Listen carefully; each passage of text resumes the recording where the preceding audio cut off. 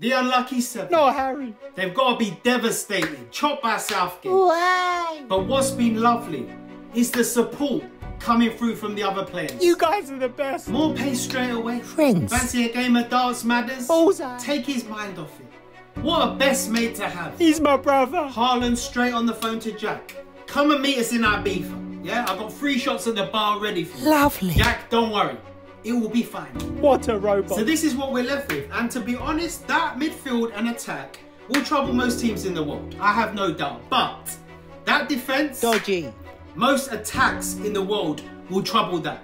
That's the problem. Yeah, we're so strong there.